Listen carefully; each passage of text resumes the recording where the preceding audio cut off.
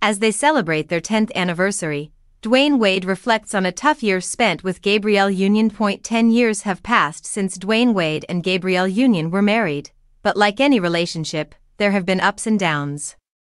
The pair threw a party with all of their loved ones to mark the significant anniversary of their 2014 wedding, reminding everyone of what has made their relationship endure over time.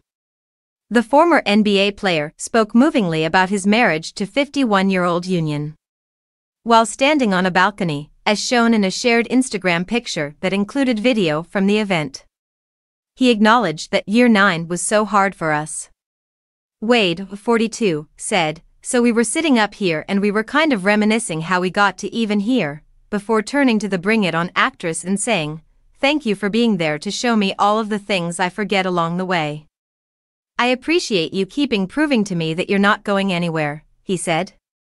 "That you're ready to love me in spite of my flaws and my moments of self-improvement. Thus, I want to say thank you for educating me and for having faith in me," Union addressed her husband in her own statement, saying, "What you just said means everything.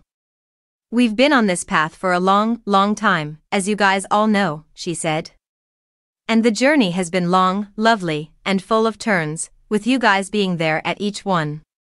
You've consistently helped us get back on track." End their Instagram comment. Wade and Union, who are parents to a 5-year-old daughter named Kavya, wrote an emotional note about their enduring love story.